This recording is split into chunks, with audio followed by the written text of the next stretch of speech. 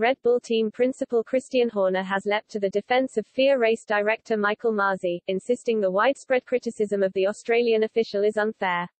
Express Sport readers have voted strongly in favour of Masi losing his job, with Mercedes unhappy with the outcome of the Abu Dhabi Grand Prix last weekend, Sunday, December 12, after Max Verstappen was crowned the new world champion.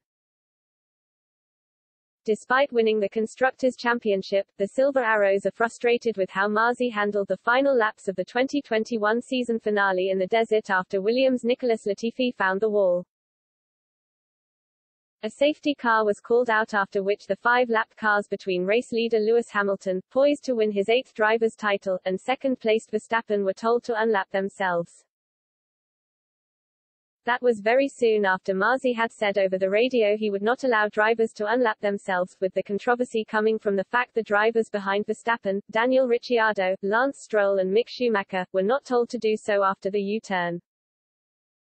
Verstappen was given the freedom to go wheel-to-wheel with Hamilton on the final lap of the race at the Yas Marina circuit and had a huge advantage courtesy of his fresh soft tyres, with the Briton by contrast on worn hard compounds. Mercedes, who also felt the race restart was rushed, had 2 protests on Sunday thrown out by the stewards and then ultimately withdrew a follow-up appeal on Thursday. They felt the race should have concluded under the safety car, with Hamilton therefore the victory.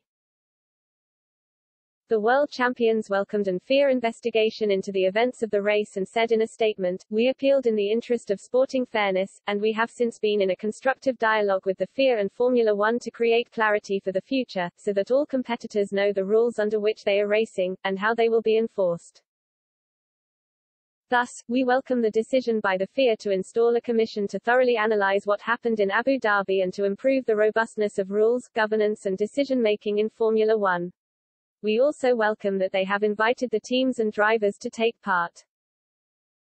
The Mercedes-AMG Petronas team will actively work with this commission to build a better Formula One, for every team and every fan who loves this sport as much as we do. We will hold the FIA accountable for this process and we hereby withdraw our appeal." Similarly, Susie Wolff, Toto's wife and the CEO of Formula S Mercedes-partnered Venturi Racing, released her own statement which read, "The way in which Lewis was robbed has left me in utter disbelief.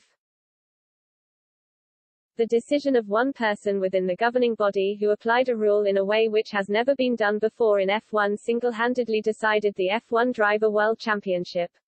Rules are rules, they can't be changed on a whim by one individual at the end of a race." Express Sport readers, in our latest poll, are also among those frustrated with Masi with the dismissal of the 42-year-old strongly backed. A huge 75% so far have voted in favor of him being removed as race director before the next season. But Horner has come out to defend the under-fire official, who reports claim is facing the axe, and told The Telegraph, "It's an exaggeration. Latifi, I'm sure, didn't intend to crash. It was just an accident. The marshals did a great job of recovering the car in time, and Michael opted to get the race going again. It's unfair, the abuse he has received. One side is always going to be unhappy." Similarly, title winner Verstappen said, "It's a really tough job he has. People say maybe he needs help. Yeah, fair point. Everyone needs help. I need help as well. Michael is a nice guy and he tries his very best and it's very unfair to now start hating on him because it is a very tough job." While Wolff said when asked about Masi, "I am not interested in having a conversation with Michael Masi. The decisions that have been taken in the last 4 minutes of this race have dropped Lewis Hamilton from a deserved world championship. His driving, particularly in the last 4 races, was faultless. He had a commanding lead on Sunday in Abu Dhabi from the get-go. He won the start and he never gave the lead away again.